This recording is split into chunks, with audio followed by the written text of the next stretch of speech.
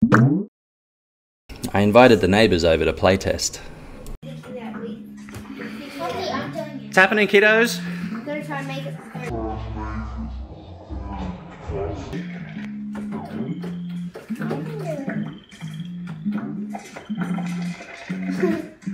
So let's talk graphics. But now it's time for the graphics.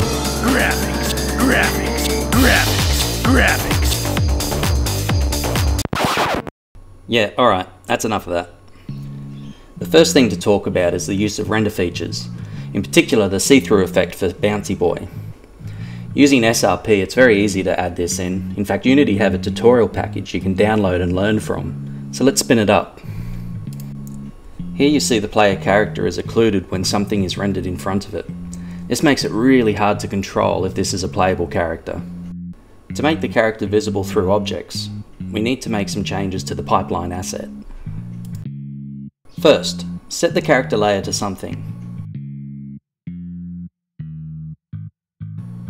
Next, exclude it from the main opaque pass.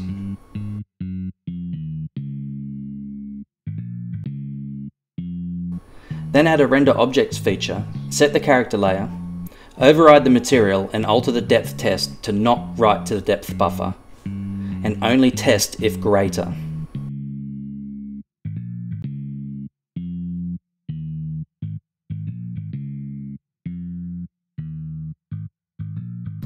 Finally, add another render objects feature and assign the character to the layer.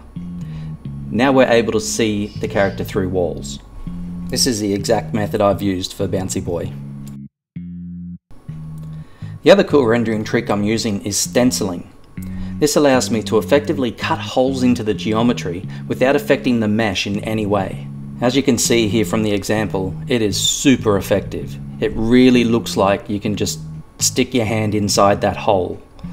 So to do this, the whole mesh has a lid on top which acts like a stencil. This cuts the hole into the stencil buffer.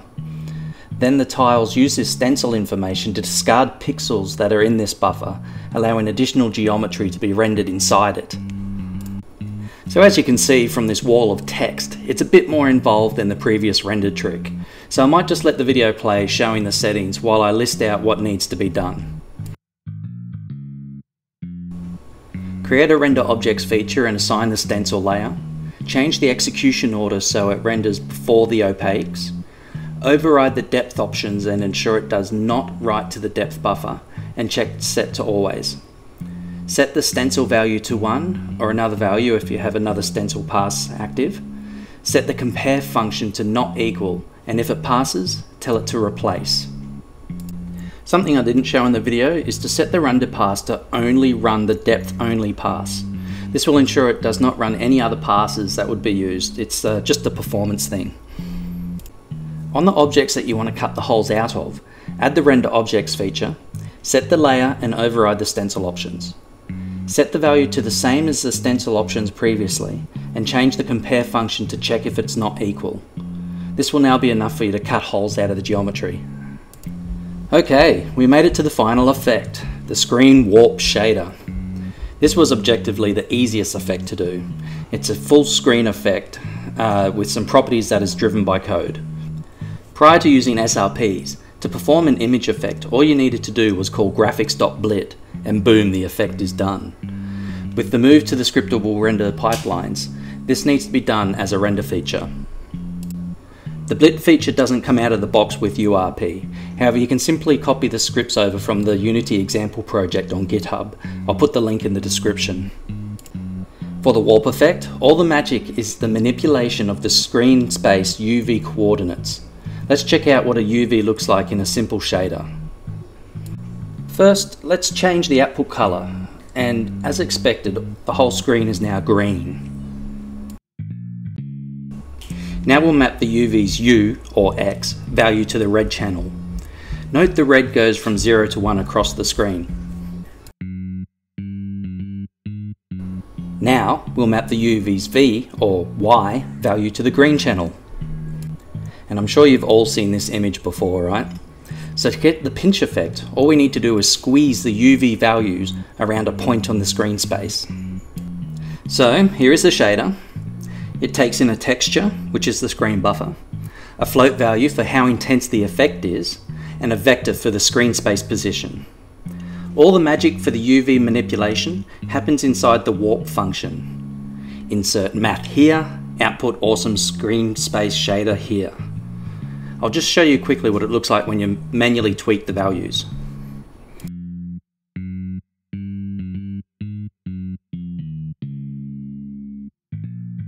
So to have this look good at runtime, we need a script to drive the shader values.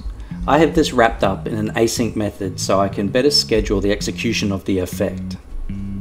Also, for performance reasons, I only have this render feature enabled when the effect is happening. So the first thing I do is enable the render feature, and then set the initial values for the player's position in screen space and the intensity to 0. I then tween the intensity value to a predetermined value and then reset it back to 0. This is the pinch part of the effect.